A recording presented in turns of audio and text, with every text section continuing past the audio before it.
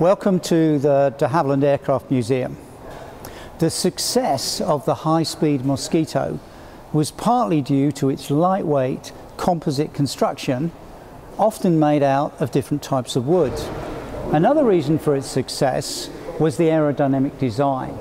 Ron Bishop and his team concentrated on making sure that this was a very slippery design, very smooth. However, if you look at a Mosquito, you notice that there are all sorts of holes, lumps and bumps in the Mosquito. So what are they for? That's the purpose of this video. Hope you're going to like this video, in which case let us have comments below and let's find out why there are so many holes in the Mosquito. So this air intake here with the guard feeds into the carburetor at the rear of the engine. The air and fuel are mixed together and then put through, in this case, the two superchargers before being fed into the Merlin engine. Because the B-35 and the later marks of Mosquito had the Merlins with the twin supercharger, it was necessary to get cooling air for the intercooler system. Because if you compress air in a supercharger, it can get hot. Too hot and can cause problems to the engine. So you need the intercooler. And this massive inlet here is a mark of the twin supercharged Merlin engines. And this will feed into that intercooler. The Rolls-Royce Merlin engine has got 12 cylinders and the spark plugs are driven by two magnetos. This inlet cowling here is for cooling air to cool off those magnetos to make sure that we don't have problems generating the sparks for our Merlin engine. Behind the magneto cooling, we've got another cooling input. This is used for the cooling air that's required for the electric generator. That generator is required for generating electricity, for the instrumentation, for the navigation systems, everything else that you need in the cockpit in order to fly a modern aeroplane. On the fighter bomber version, one of the most obvious things to see in the nose is the 4 Browning 303 machine guns. Underneath them, however, down here, there are 4 other holes. These are for the muzzles of the 20mm Hispano cannon.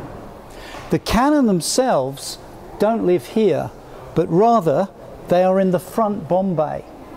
Why?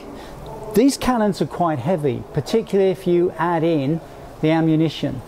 So they're back in the bomb bay, pretty much under the main spar, to make sure that they're near the center of gravity. One of the very important things you have to have in a liquid-cooled Merlin engine is a decent radiator system.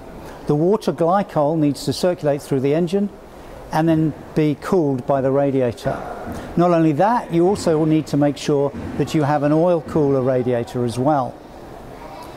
On an aeroplane like the Spitfire Mark 9, you actually had a radiator slung underneath the wing, and this would generate quite a bit of parasitic drag. The designers of the Mosquito, on the other hand, came up with a totally different solution. Rather than putting the radiators under the wing, they embedded the radiator into the leading edge of the wing. So between the fuselage and the engine, you had a radiator input, and that covered both the cooling of the engine and the oil cooler as well. The net result is you've still got an aerodynamically efficient shape and you don't have the parasitic drag of some external radiator. There was also another advantage in designing the radiators this way as well. The radiator outlets exited underneath the wing.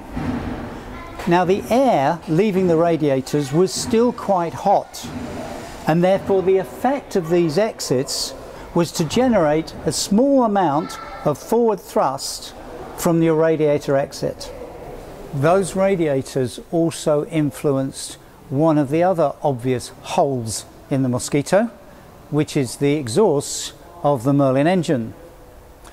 The original design of exhausts for the Merlin, for the Mosquito, was a ducted system, but that was fairly soon replaced by another system known as a saxophone system.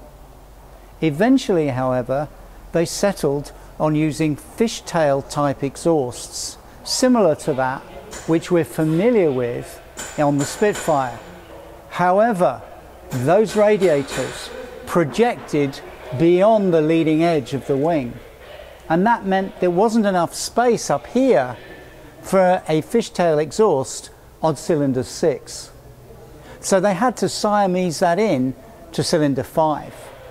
Hence, on this particular mark of Mosquito, with the single stage Merlin engines, there are only ever 5 fishtail exhausts. Aircraft design is inevitably a matter of compromise. The smaller the wing area you have, the greater the danger of stalling, the greater your takeoff speed has to be. The bigger the wing, the more lift, the more induced drag you're going to get. You're always trying to balance these factors. Personally, I think Ron Bishop and his team got the balance just about right, because in the first few years of the war, the Mosquito was the fastest aircraft in the European theatre. Despite the holes, it was a beautiful aerodynamic shape. I hope you've enjoyed this video, hope you've given it food for thought. Do come down to the museum and you can have a look at the Mosquitos, all 3 of them that we have here, and have a look at how they're designed. Check out our website for opening times. We'd be delighted to see you. See you at the museum.